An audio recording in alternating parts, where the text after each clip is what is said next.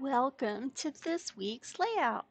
I'm Anita with beandesigns.com and I'm here to help you create awesome digital scrapbook layouts by sharing my layouts with you. This is week 23 of my 52 DigiScrap layouts in 52 weeks using GIMP, which is a free open source Photoshop alternative. The most recent version of GIMP at the time of this recording is 2.10.20, which is the version I'm using. See my other tutorials on the channel for how I set up my GIMP for optimal use in creating digital scrapbook layouts. I have my papers and my elements here lined up ready to go on this week's layout. This week's layout is going to have 3 photos. It's going to look like this, and it is the counterpart to last week's layout, which was this. So we're going to get started with this one. I have already opened my new image. It's 3600 by 3600 pixels at a resolution of 300 pixels per inch so that I can print it into a high quality photograph or bound book for my wedding album. I have 3 photos here on my layout. I cropped and scaled them to be these two to be squares and then this one to be the highlight photo. So I'm going to go ahead and drag and drop my 2 papers. One is going to be the background main paper and the other one will be a large mat on the layout similarly or exactly like last week's. So let's go ahead and reorder those on the layer palette. I'm going to remove that background layer. So we just have our 5 layers here. So I'm going to use the crop tool and the tool options to draw me a rectangle on our matte layer. I want it to be the full 3600 pixels tall, vertical, and I want it to be 2800 pixels horizontally. I'm going to go ahead and click inside the highlighted area, and that will remove the outer portion. Well, it did not because I was on the blue layer.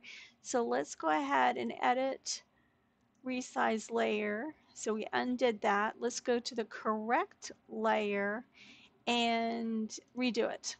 So let me draw my rectangle, make it 3600 pixels vertically, 2800 pixels horizontally. Click on it, remove the outer portion like I wanted it to before.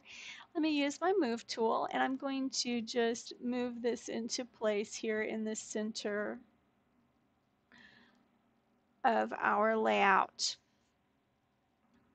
I'm going to now bring in this bead string onto our layout. It is horizontal, so we'll want to rotate it. So you just right click on your transform tool, make sure that that layer is active, click on it. I'm going to rotate it by 90 degrees.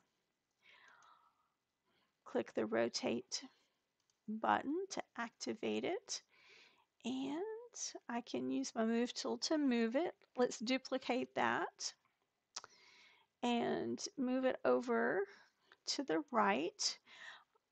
I'm going to right click on the transform and do flip, and I'm going to choose vertically. You can tell that it's a vertical flip. It's right here on our layout. You can see where my cursor is. You see the up and down arrows, so that means it's going to flip it vertically. If I had clicked horizontally, you can see that it's over here on the layout. It has horizontal arrows. So let's flip it vertically. And then I can use my move tool to put it into place. On this layout, I actually want the bead string to be on top of the photos. So let me reorder the layer there and place. I just don't want the beads to be exactly the same on both sides. I want them to have some variation. So let's put that. So we put this swirly part here and this swirly part there. If you remember from last week's, these bead strings are longer than the layout, longer than the image size. So we're going to make the layer to image size, then make this one the active layer, layer, layer to image size. It just makes it all compact. And I right then when I clicked on the display navigation, it grabbed it off of my toolbar, so I can just put it right back there. Now I have the flowers to bring onto our layout. So let's bring in the pinkish flower and the white flower and the blue flower, and then the center for the blue flower.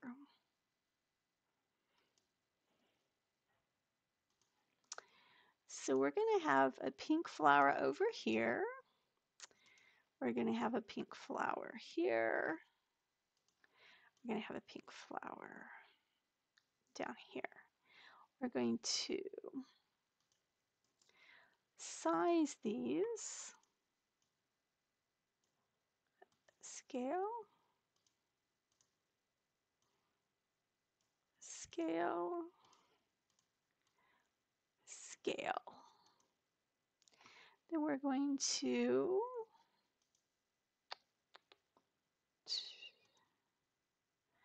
this is the blue flower, so let's put a blue flower. Let's go ahead and make this blue flower smaller. The blue flower is quite a bit smaller than the pink one. I'm going to duplicate that once more and let's make the center smaller.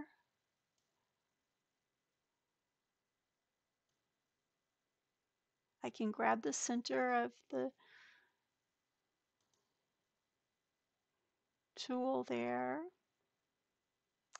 and let's duplicate that.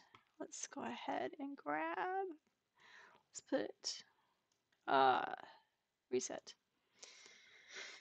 Move. We want to move this here, move this one here. So we're going to put a pink one and a blue one and a white one down here.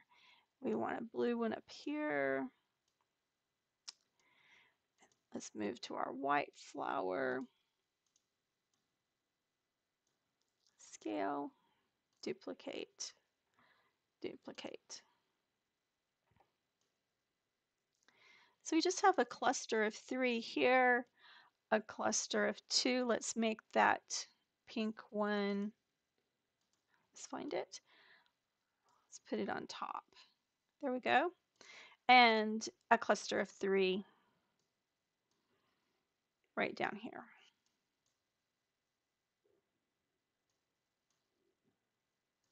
Pretty simple layout, matches its counterpart yesterday from last week. I'll add dimension, duplicate that bottom layer, use a feathered and rounded selection, select on that duplicated layer, delete it, add a multiply mode, and reduce the opacity on it. For more information on adding dimension to your digital scrapbook layout, check out my tutorial on that found on the channel. I would go ahead and go through the process of moving up my layer palette, adding dimension, inking the edges on my photos, adding shadows to all of the elements. I would then save it in the XCF format that preserves all of the layers for my file in case I want to come back and make any changes. I would also save it as a JPEG so that I could print it into my album. And then I would reduce the size to a 72 pixels per inch for sharing with anyone who would like to see it digitally. That completes this 2-page spread. And I would just love to share this template with you. You can get a copy of it over on the website at www.beandesigns.com. All you have to do is subscribe to my newsletter. That's like an every other week newsletter. I share a little tidbit of information and update you on what's coming. Um, I will, as always, provide the information on the digital kit that I used for this layout in the description box. And if you liked this, and I hope that you did, check out the channel because there's other layouts there. Actually, 22 to be exact, because this is the 23rd. And there's also tutorials on using GIMP. So just some basic, how to do some titles and some setting up your GIMP and all kinds of other stuff.